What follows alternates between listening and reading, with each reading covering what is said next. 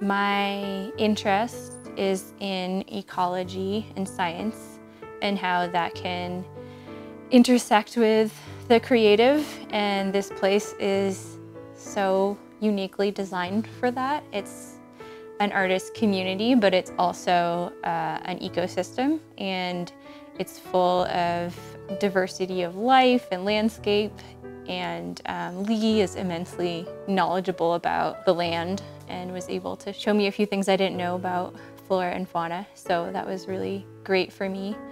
And even just having some independent time outside to get to know the landscape has been really valuable.